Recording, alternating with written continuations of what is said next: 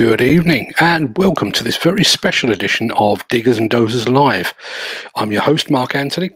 Before we begin, I want to let you know that we will be running a competition tonight, but you have to stick around to the very end of the show to take part. So, without further ado, let's get ready because the show is about to begin.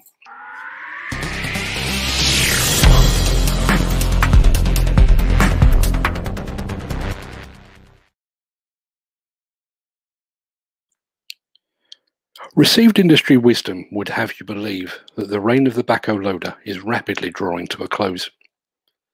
Some have suggested that, like dinosaurs giving way to the rise of the mammals, the combined forces of mini excavators and telehandlers have stolen the backhoe loader's crown, that this construction workhorse is about to be put out to pasture.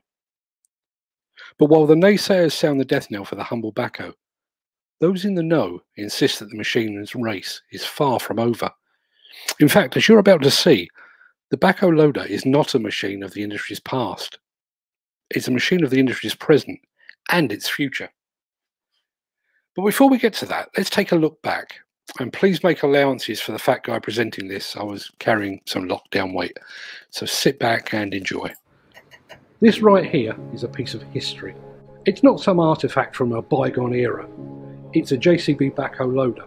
More specifically, this is the 750,000th JCB backhoe loader. Laid nose to tail, 750,000 backhoe loaders would stretch more than 4 million kilometres. To put that into context, that line of backhoes would stretch around the world more than 100 times. Joseph Cyril Bamford and his team built the first JCB backhoe loader in 1953. It's interesting to note that the machine was conceived in the same year that Her Majesty Queen Elizabeth II was crowned, and the reign of both continues to this day. It's impossible to overstate the importance of the JCB backhoe loader. It's a machine that sparked a mini-industrial revolution, mechanising jobs that had previously been done by hand. The backhoe loader would become the mainstay of construction sites around the world for more than half a century. The machine has had songs written about it, and the term JCB has slipped into the global lexicon. It's become shorthand for all types of construction equipment. Say those 3 simple letters to someone with no connection to the construction industry, and this is the machine they will picture in their minds. The JCB backhoe loader has evolved, of course. The original Mark I machine and the Hydra digger that followed just 3 years later came in a blue and red livery. It was only in 1960, with the launch of the heavier, more powerful JCB4, that JCB's signature yellow branding made its first appearance. The JCB3 went into production in 1961, followed by the JCB3C in 1963 and the JCB3C2 in 1967, a model that stood the test of time, staying in production for the next 13 years. 1980 marked another turning point. A £24 million investment spawned the JCB 3CX, a machine that has become a backhoe icon around the world. JCB now manufactures backhoe loaders here in the UK, in India, Brazil and also in the United States. In the field of construction, the backhoe loader is as important as the development of the printing press, the telephone and the personal computer. It made a multitude of construction tasks easier, faster and less labour intensive and significantly safer. The fact that a single manufacturer has now produced more than 750,000 of these machines speaks to the ongoing significance of the backhoe loader. When that first machine rolled out of a shed in Staffordshire almost 7 decades ago, nobody could have predicted it would change the construction industry forever. No one could have foreseen that it would become the foundation upon which a £3 billion global company would be built. No one could have imagined that the company would go on to produce 750,000 of the machines first conceived in the year man first conquered Everest. Or maybe one man did. Maybe Joe Bamford did. That is what visionaries do, and it's fitting that these machines still bear his initials to this day.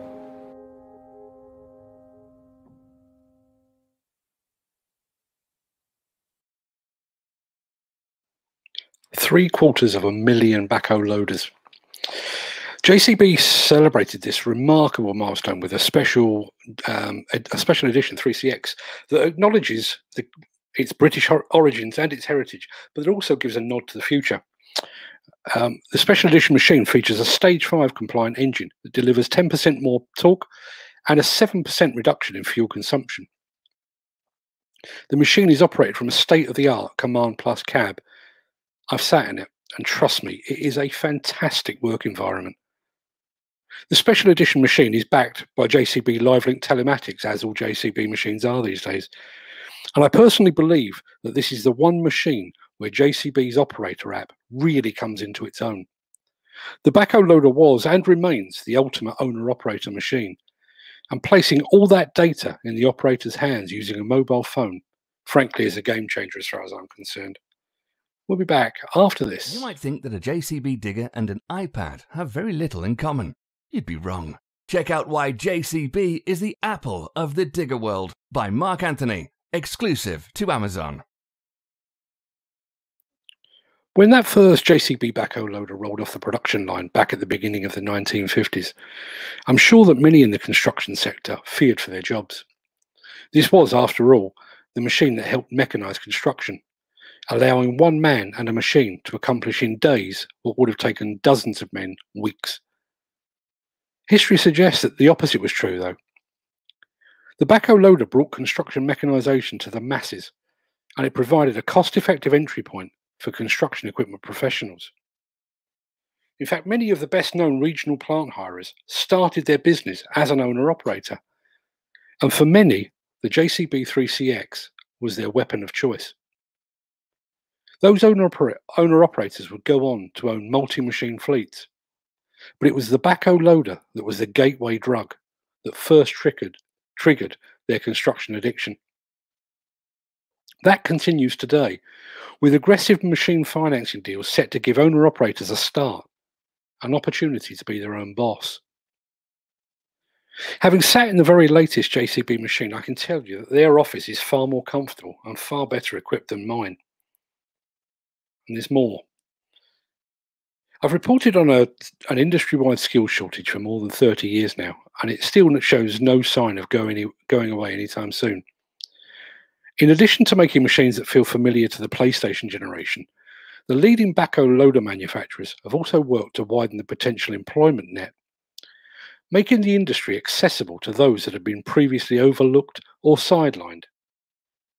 Check out this machine that's been modified to allow it to be operated by a wheelchair user.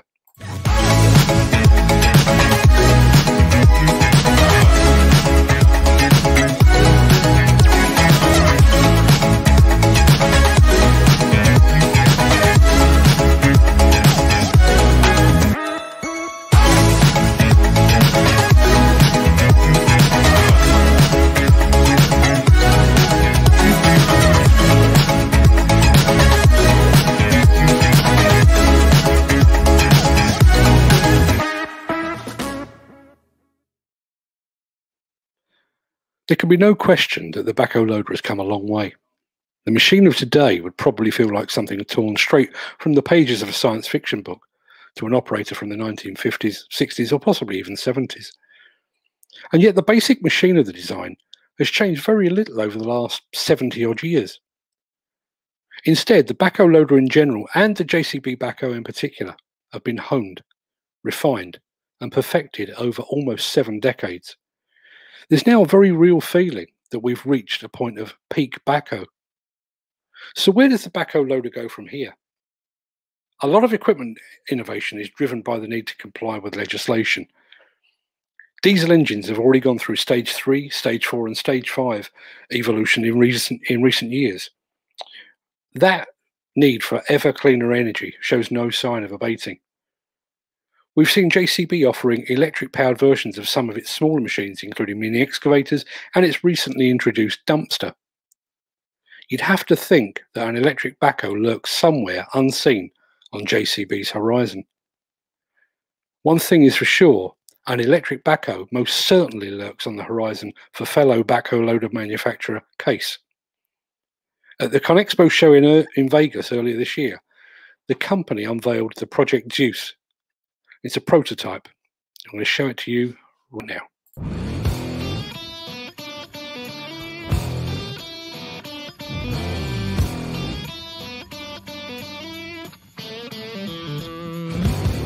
At Case, every concept machine that we put research and development resources towards is done with the intention of making a real impact on job sites around the world. We anchor these efforts in practical innovation, providing solutions that the contractor, the utility, or the municipality will actually benefit.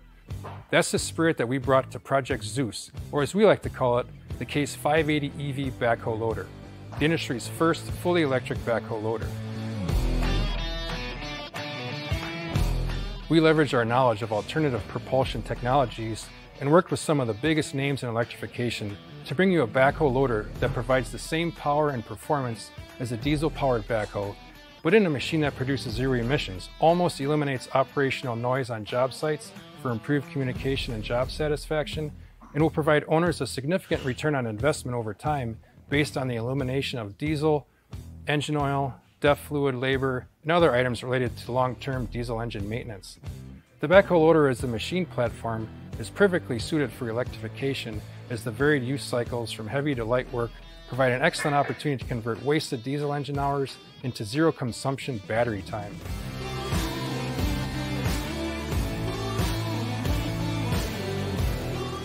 The Case 580 EV is equivalent to the power and performance of other diesel-powered backhoes in the Case product line. Operators will experience the same digging, lifting, and craning performance achieved in a diesel-powered machine, but the electrified backhoe also offers a number of advantages over diesel-powered units. It provides the operator with instantaneous torque response when needed versus a diesel engine that requires time for the engine to ramp up to meet those load demands. This allows for consistent power and performance at all phases of operation. The machine's battery also separately powers the drivetrain and hydraulic motors, resulting in hydraulic breakout forces equal to diesel-powered machines and improved performance during simultaneous loader and drivetrain operation. We estimate that the 580 EV could save fleets as much as 90% in annual vehicle service and maintenance costs, while taking into account the reduction or elimination of fuel, oils, and labor related to diesel engines. Some utilities and contractors are also incentivized to deploy electric equipment and vehicles in their fleets, providing even greater financial benefit and further lowering total cost of ownership. And while the electrified backhoe has a higher initial purchase price over the diesel-powered equivalent, we anticipate payback within 5 years when you take all factors into account. Everything after that is pure savings, all while lowering the carbon footprint of your operation.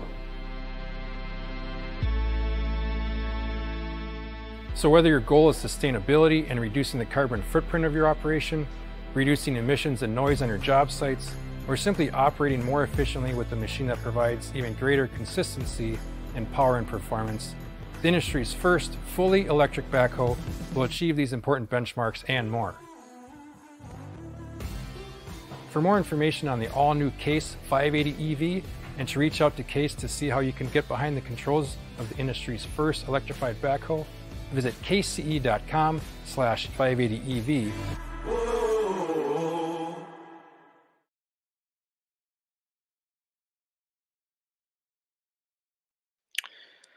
Is electric power the future? Are we likely to see a hydrogen-powered model or a backhoe running on biofuel? I think only time will tell, but one thing is for certain. Talk of the backhoe loader's demise are greatly exaggerated. Now, I will get to the competition any second now, but we've had a whole heap of comments here. Good evening, Kenneth. Good to see you here. Duncan, you too. Brittany, I love it. I'm not sure what bit you loved, Brittany, but thanks ever so much for joining us. And Peter Haddock is here, loving the move to electric, and also the colour is super cool. I'm sure the people at Case would be delighted to hear that. Now, I did mention a competition at the very beginning of the show, and I'm a man of my word.